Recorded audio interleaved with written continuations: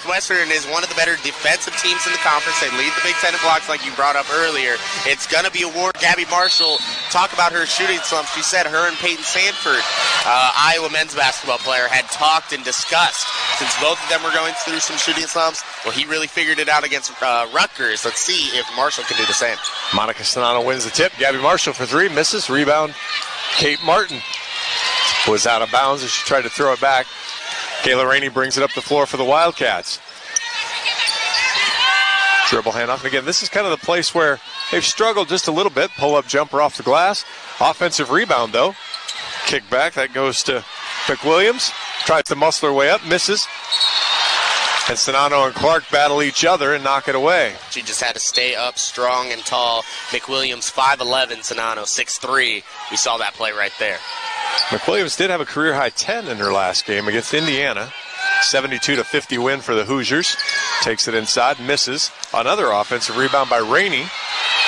Pops the three. There it is. Long three is good from Walsh. Now, Walsh is going to be the key to this game. She is one of the best players in the conference, or on this team. She averages 12 points per game. She can really shoot it, though. Despite being 6'3", you know, she is a stretch four, very hard to guard, and it'll be interesting how the Hawkeyes have to deal with that. She's fifth in the Big Ten in blocks, but one of the things she's had a hard time with this year's fouls.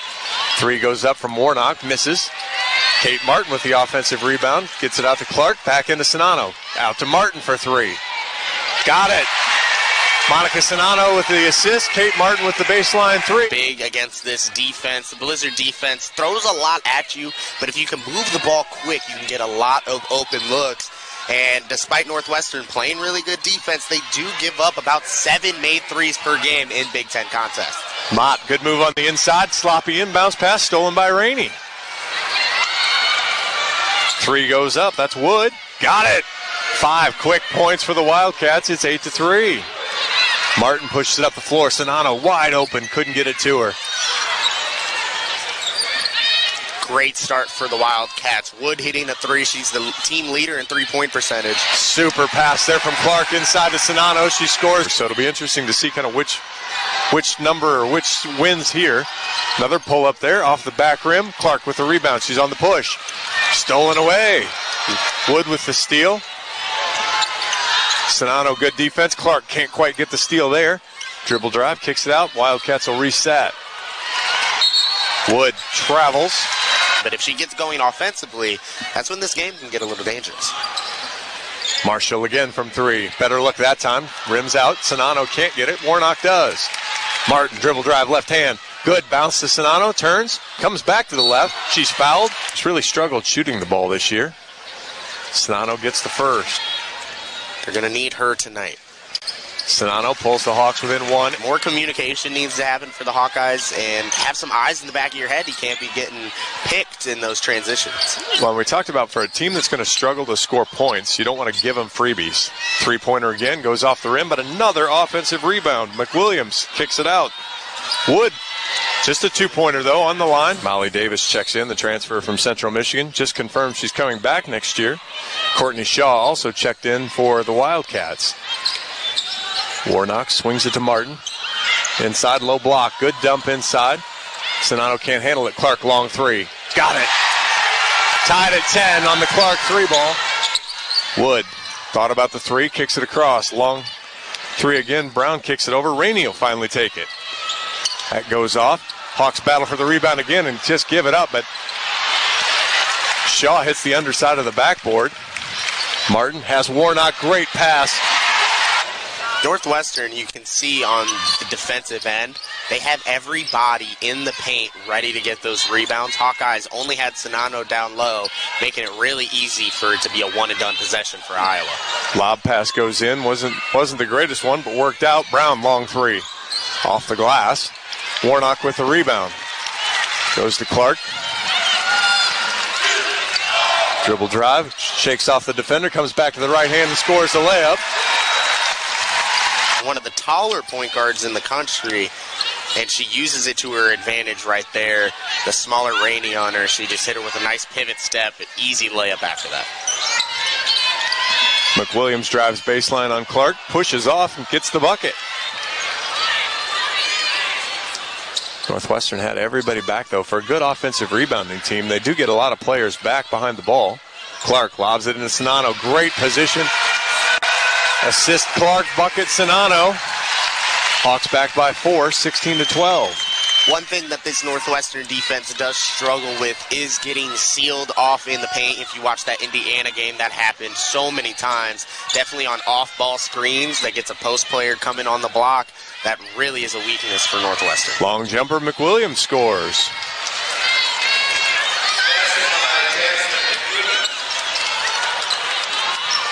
No stoppage in play. A lot of clean basketball right now. Davis over to Warnock. Dribble drive, middle of the paint, back out to Davis. Three-pointer coming.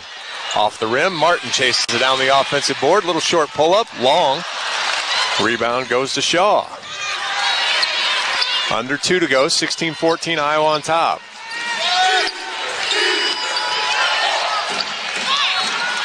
Martin tries to get around the screen. Brown gets all the way into the paint, lifts it up and scores. Tied at 16. Northwestern is right where they want to be right now, playing good defense and finding the offense on the other end.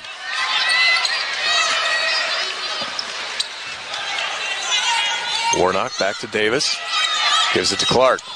Long three again. Got that one. Absolutely incredible feat there. They were tied up for a little bit. We knew she was going to break it in this one. Did it with a old-fashioned Caitlin Clark three. Clark with good defense there. Swat that away. Martin looks for three. Clark feeling it. Past one. The ball back. Got it. She is gassed, though. You can see it. Both teams right now just wanting some kind of a break. Running some good offense, though, here at Northwestern. Good take there. Clark gets the loose ball. Hawks will slow it down and hold for one. We will not get the media break. Who needs it? 10 players on the floor. Clark dribbling out front. I love to see these situations for the Hawkeyes. You know Bluter has an incredible play called ready. Hawkeyes likely going to get an open look or turn it over. Well, actually, if she'd have stuck with it, she might have had a chance. But again, I think that's the tired there as the Hawks turn it over on the pass. Hawks with a nice 6-0 run there in the last minute 22 of the first quarter to pull ahead 22-16. It's just consistency, right? It's just good old-fashioned do the work every single day. Days you don't feel like doing it, you show up and you do it. And when you do that every day for a long period of time, you wind up having a success that goes on for, quite a few years. And Kobe, we know you won an Academy Award in 2018. What have you been up to these days? Well, we have a fantasy novel coming out March 19th, actually. That's based around basketball and magic, and it's called the Roller Be Wizardard series. So that's coming out this month. How much do you miss playing? It's funny. I don't, which is weird. Like, if you would have asked me that years ago, I would have said that's impossible to have that feeling, but I don't. I watch the game through my daughter's eyes. I, see her play every single day, and, I'm busy building a studio, so I'm happy.